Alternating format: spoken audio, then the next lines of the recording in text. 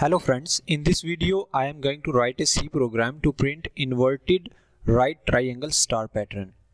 So I am using dev C++, so in that I have to follow a proper structure of writing the program, which is like I have to write int before main. So because of that I have to return an integer value, and here I am returning 0, and I also have to include stdio.h.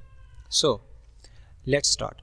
So before proceeding further, let me share you one thing. I will complete the whole program and then I will run, and you will get the expected output, and then after I will let you know the logic behind the program that we are going to write here. So firstly we have to need some variables to declare, which are like I, j and rows, and then after I have to get some input from user. So enter number of rows, then I also have to scanf %d comma ampersand rows. Then after I have to iterate the loop I equal to 1, I less than equal to rows, and I plus plus.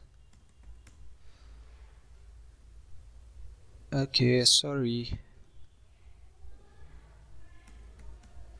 And then after again I have to needed a loop. Sorry, j equal to I, j less than equal to rows, and j plus plus, and inside of it I have to write star, right?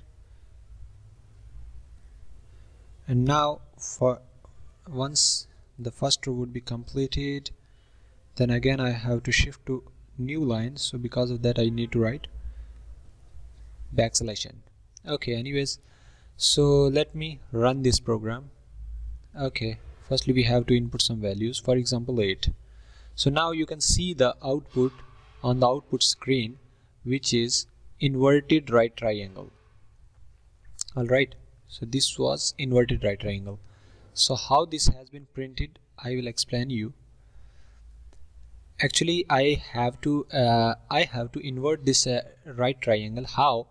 Firstly I have took some input from the user, which is number of rows only, and then after I have iterated the loop, and this first loop is for counting the number of rows, and inside of it the number of columns are going to be counted by the inner loop.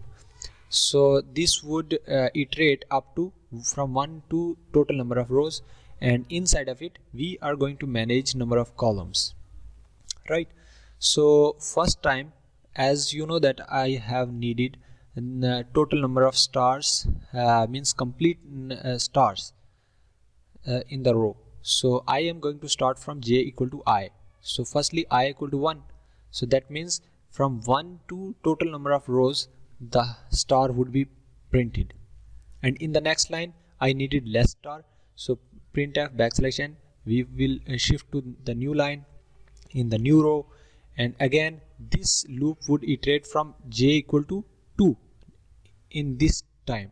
Why? Because I equal to 1, and now I become 2, and because of that j equal to 2. So from 2 to total number of rows, so that means 1 star would become reduced.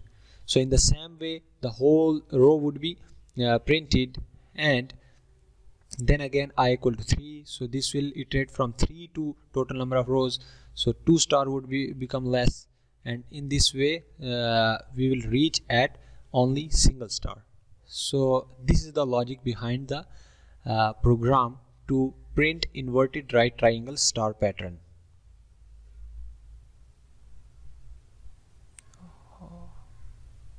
Thank you so much for watching this video. All the links of my video courses are below in the description, which are absolutely free. So in the next video we would learn new and wonderful things. Please subscribe this channel firstly, to get the information of updated videos. In the comment section you can write your feedback about the video and also write your queries if you have any. Have a nice day ahead.